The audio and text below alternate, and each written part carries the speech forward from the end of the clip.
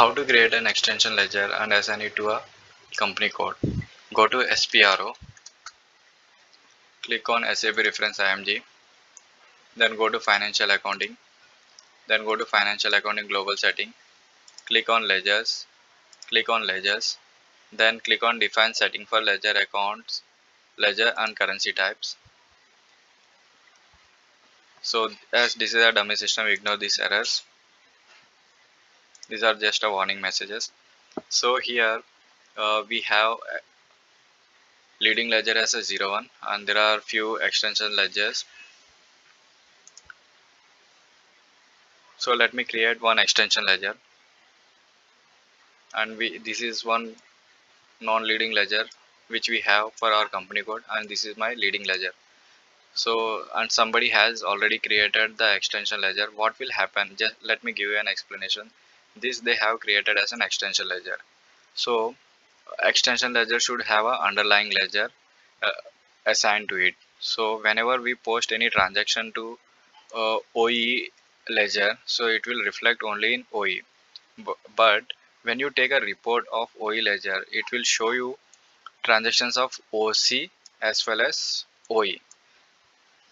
In this case, it will show you transactions of whatever there in the 0L ledger plus whatever you have posted only for OC ledgers.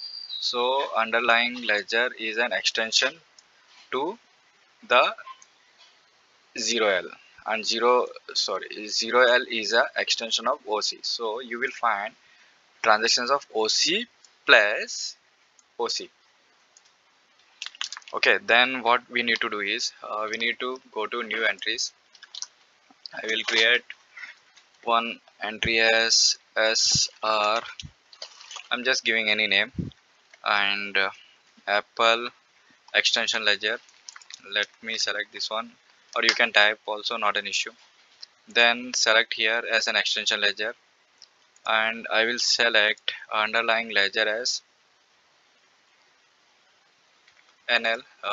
This I can select non-ledger leading ledger also, not an issue. I will select NL, and I select posting allowed and click on save. So this is how we can create an extension ledger. SR is created.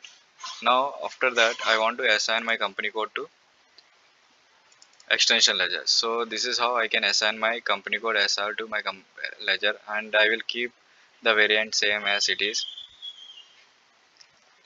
and I will save. So my company code is extended to extension ledger SR.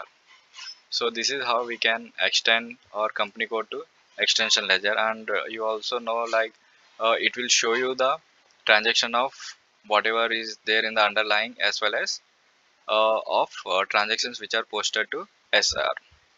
Thank you.